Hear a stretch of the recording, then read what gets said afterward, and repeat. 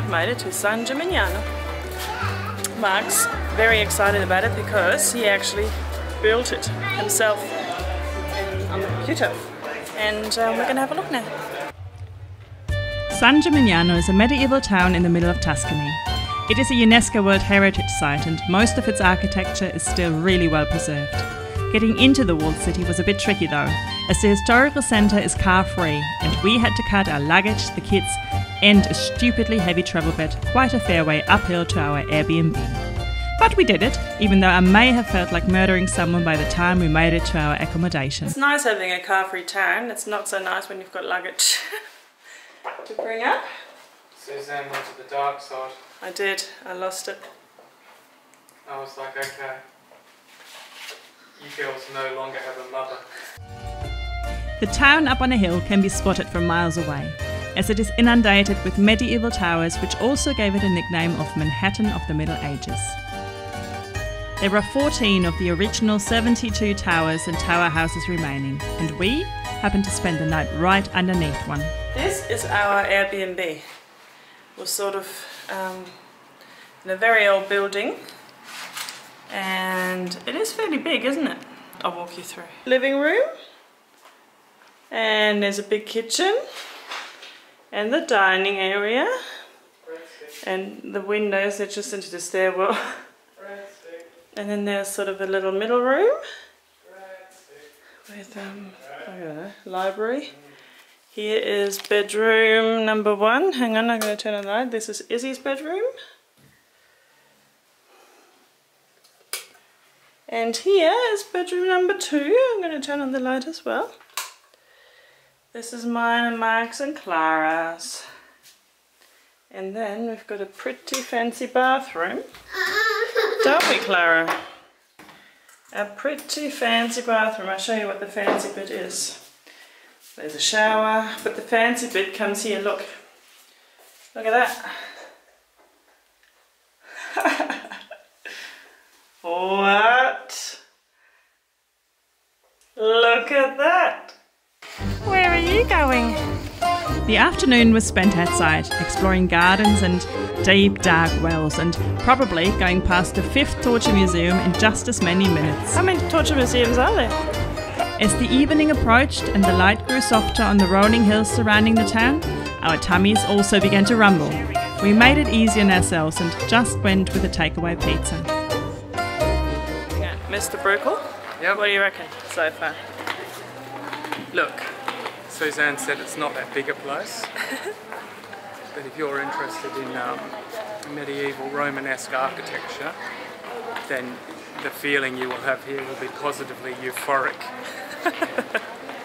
And I am interested in medieval Romanesque architecture. And there was plenty of it to see. We spent the rest of the evening at the piazzas of the city, letting the children run free and watching the town grow a bit quieter as the last of the day trippers slowly disappeared. Off she goes. Clara. There's Mum. There's Mum. Hey, this is typical Clara behaviour. She cannot be restrained. She can be restrained, I'll show you. Ready? Let's go 3, 2, 1. Restrained. That's it. It's a pigeon. It's not a duck, it's a pigeon. It's a pigeon. See, when you stay still, they come closer. But she quickly was up and about again, climbing those steps for the 50th time. And Izzy pretended to be a ballerina, dancing her little heart out just before bedtime.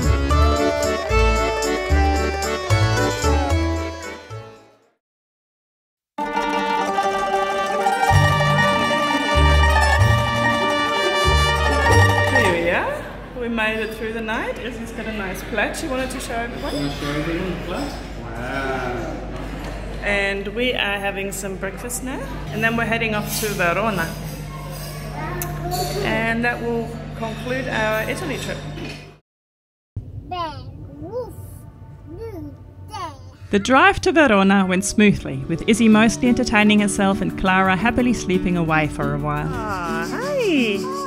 Once there, we were greeted by some rabbits that lived in the garden of our new accommodation. I specifically chose this place because of it, as I knew the girls would absolutely love it. A little gentle, Clara, gentle. Yeah, nice gentle. Look, there's a mini one coming behind you, Izzy. Here we are, we made it to Verona. Izzy is happy about the rabbits here, and Clara's happy about the bowls. We're only going to be here for 3 nights, because Mark's got a friend here who he's been talking to, learning Italian from. So that's why we're here. I felt very comfortable at this place from the get-go. It was more like a family home than a holiday accommodation. There he goes, Dad's going off to meet with a friend, and we're going to feed the rabbits with some carrot.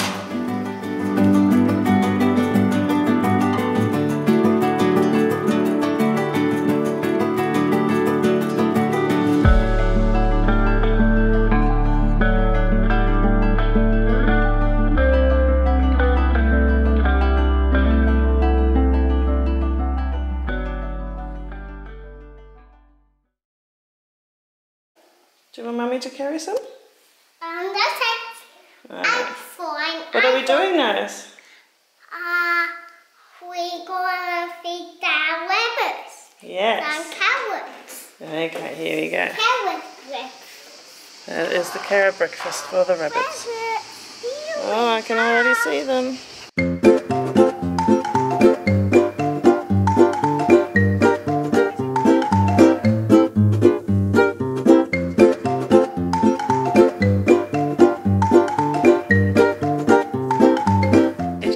Morning, and I haven't even shown you the apartment. Little Clara here got sick yesterday with a fever. She's doing a bit better today, but was still pretty hot this morning. But I'm going to show you the place quickly. So at the moment we've got all our stuff here, but this is the entrance. And from there you go off into a massive living room. 2 little balconies either side. Pretty, isn't it? Living room, and then you can go through from here through to the kitchen and dining area.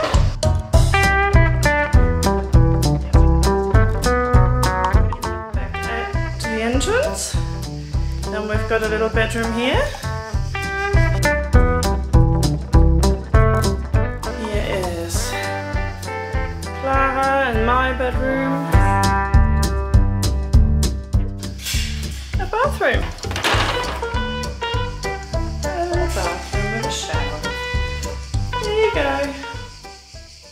Even with a sick kid, it's actually really nice here. So last night Mark went out to meet with one of his friends from the language exchange. She just had a new baby, so we couldn't go because obviously the kids have been a bit sick and we didn't want to make the baby sick, so Mark went on his own. And I just hung out here, but Izzy didn't go to sleep for ages because she had a nap in the car. So it was Izzy and me.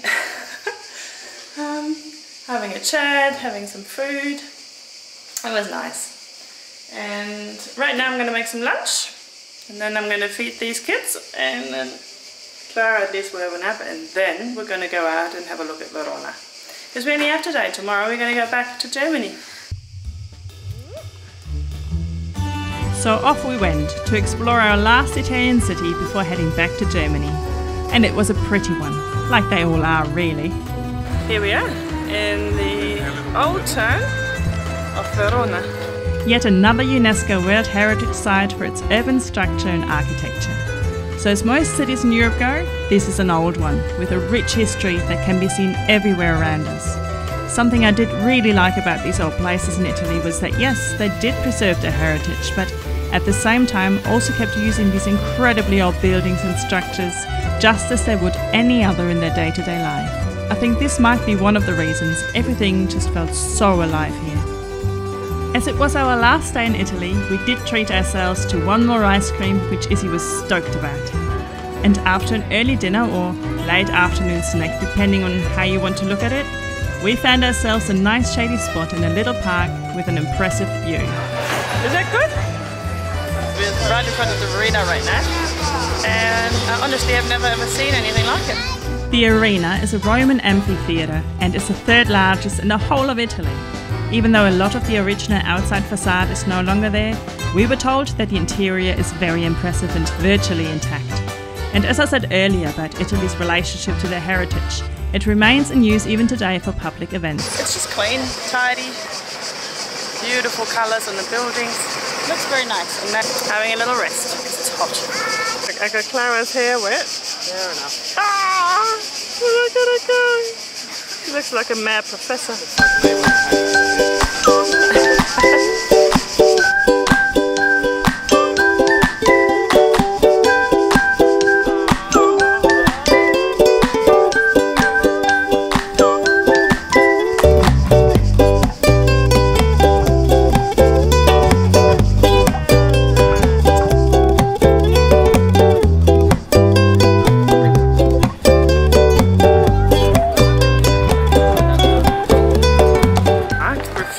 To go to Juliet's balcony with him.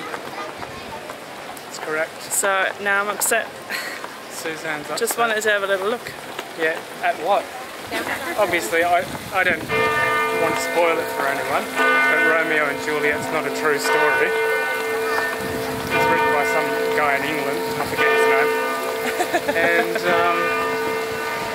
he never even came to Verona. And Juliet's balcony's it's something that's not real about something else that wasn't real. And Suzanne wanted to go, Caspar didn't. Here we are. Yeah. You know, with our dignity intact. There's your belly. There, the belly button. Yes, Mummy's belly is there. Mummy's belly. Can you go and give Dad a big cuddle? Big cuddle for Dad? Ah. Big cuddle for Mum? Ah. Well, here we are, back home. Bedtime for Clara. Dad and Izzy, they're relaxing down there. And tomorrow we're heading back towards Germany. We're going through Austria, through the Alps, and we're going to stay somewhere in the south of Germany. Good morning. Well, this is it.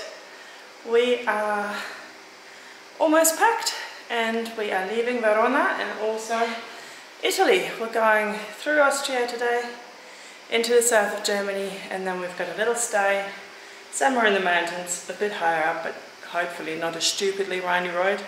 Parking is supposed to be easy. So, and that's going to be our last night on the road, and then the following day we'll be back home with my dad in Chemnitz. No, I'll make sure you don't fall, but you've got to do it quick. I'm not going to... We've made it back to Germany. There's a bit of a mountain view. We've got a little room we share tonight. And things are back to normal. Well, you're a bit... Alright, well maybe we can turn it back up the right way. Is she going to run away again? Oh, next one. Got another one. Got another one. Alright, let's go for a mini walk before we go for dinner.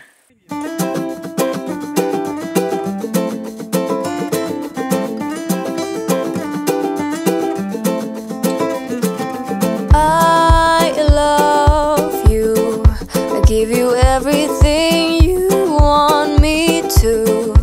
Think about it if I could. I'd run down the moon and give that to.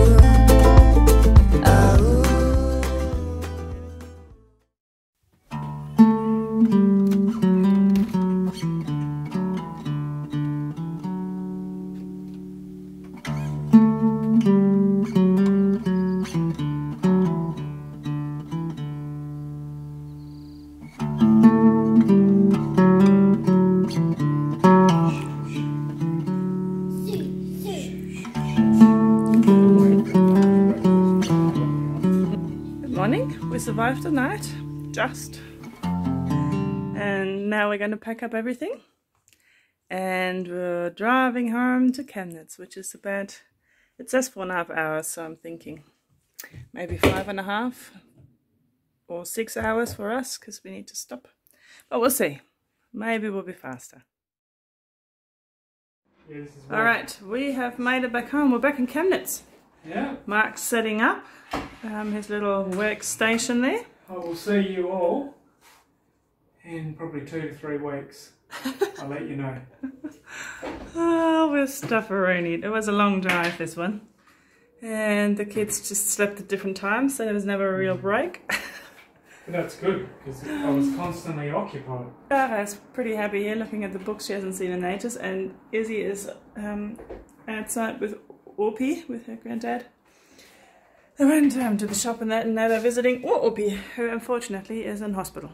We're getting ourselves settled in again, and I will see you next time, I believe, from the medieval little spectacle nearby at the little fortress in Rabenstein. So you can look forward to that.